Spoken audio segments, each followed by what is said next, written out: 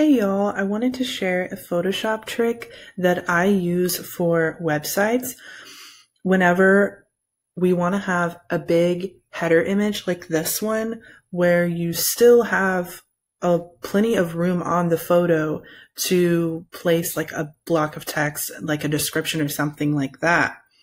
The problem for a lot of us is we only have like a limited number of photos to work with for our website for the time being. Like for this one, for example, she only had this photo that was cropped in pretty close to her body, and there's just not a lot of space on either side to put text without it like ending up being on top of her dress so that it becomes hard to read. So I'm going to show you how to extend your photo in Photoshop so that you can use pretty much any photo as your big banner image. So what I did with this one is I took it from this original photo to something like this.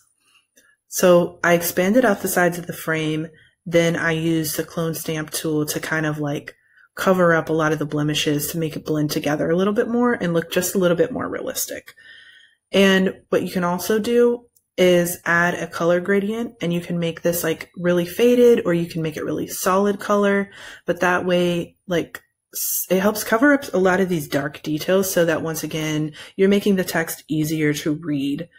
And I'm going to show you exactly how I did this, but not on this particular photo just because it took a little bit longer with all the grass and the trees and stuff, but it still took under 10 minutes, so don't worry. Once you get the hang of the process, you should be able to do this with most of your photos and kind of get creative and make it work.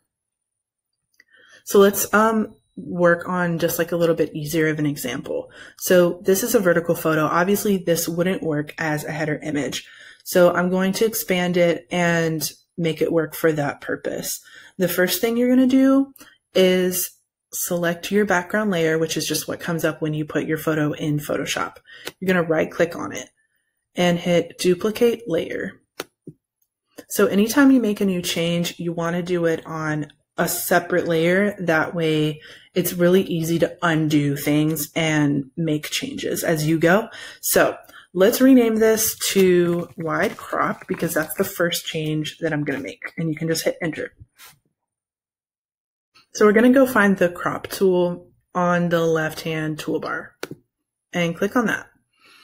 I have it set to a 10:6 ratio, but you can make it whatever you want. I just think that's a pretty good ratio to work with for a header image. You also want to make sure that this content aware option is checked, and that's going to come into play in just a second. So let's just tap on the photo, and that way we can drag it into the frame a little bit better. Then I'm going to drag this top left corner. I'm going to extend the photo on the left side. And maybe just like a little bit above her head there. And then let go. Now, when you hit enter, that's where this content aware option comes into play. Because Photoshop is going to take as much information as it can from the photo and try to guess what it needs to fill in the gaps with. And it usually does a pretty dang good job. But if there's anything that looks funky, don't worry about it because we will fix that in the next step. So as you can see, obviously, this does not look very realistic, but it gives us something to work with. All right, the next step is you're going to once again right click on your topmost layer and duplicate it. We're going to make a new change with the clone stamp tool, not clone stamp, oh, sorry. Okay, so over here again, on the left toolbar, you're going to get the clone stamp. So the things that I'm going to work on this image now are, I'm going to take this white part of the curtain and just extend it out to cover up a lot of the details that are anywhere close to her body and the chair. I'm also noticing that it cloned her hair up here in the top right corner, so let's get rid of that first. With the clone stamp tool, you want to hit the Alt key And that's where you can go in and tell Photoshop what you want to clone. So I'm going to left click on the image here while I'm hitting the Alt key. And now wherever I start painting, that's what's going to copy onto the picture. Boom. Okay. So let's do that again over here with the white part of the curtain. So I'm going to hit the Alt key, select a good chunk of this white curtain, and I'm going to start painting it. Just painting over some of these details here. And you may have to keep going in and reselecting that part of the photo that you want to copy, and that's totally fine because you can see like it moves with you as you paint, so you'll have to keep reselecting it. And I don't need it to go very far over into the frame because I'm going to cover up the rest of it with a color gradient. But I just want to, you know, make it look like a natural transition. So now we've reached sort of like the bottom of the picture. So I'm going to grab this bottom of the curtain here with the Alt key, and I'm going to pull that over and just copy it like that. I'm going to grab this small section of the floor with the Alt key, and once again, just click and drag. I'm going to do it again until I'm happy with it. Okay. I think that gives us more than enough to work with. So let's move on to the next step.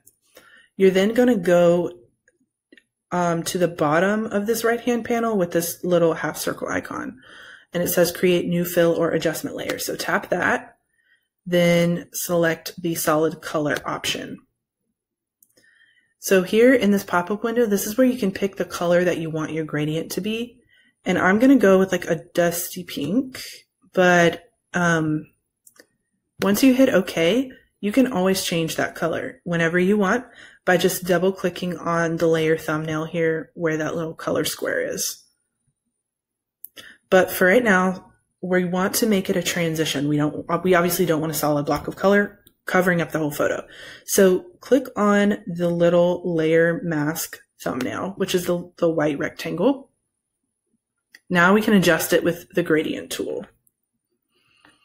So the gradient tool is right here on your toolbar. Now, the way this works is as long as you have all of these options up here going from black to white, which is usually what the default is, then you would just click and drag a line, and we're going to go from right to left, and it creates a fade out into that color. So I'm going to undo that so that I can try it a bunch of different ways. So hit Control Z on your keyboard to undo it. And let's go from all the way from the right of the frame all the way to the left of the frame, and you'll see that it's going to be a slow fade out, right? Let's just go from like the middle right to the middle left, and you'll see that it's like a much slower transition. So there's like no pink over here, and then it quickly turns into a solid color. So just play with that however you want. I'm going to start on like her shoulder and then make it like a really pretty quick transition, maybe a little bit, shift it over a little bit. Yeah, I think that looks really nice. So now, as you can see, it fades really nicely into the photo. You can even just make this like a white gradient, and it would just look pretty dang natural. And now you have all this space over here to put content blocks of whatever you want. You can put a newsletter block, you know, you can advertise something, or you can just give a little biography about yourself, whatever you want. But this is awesome because now you can use this photo that was pretty limiting before in a lot of different ways on your website. So I hope that that's like really, a really good tool for you to feel like you can customize your website a little bit more and also not have to spend more money on pictures or anything.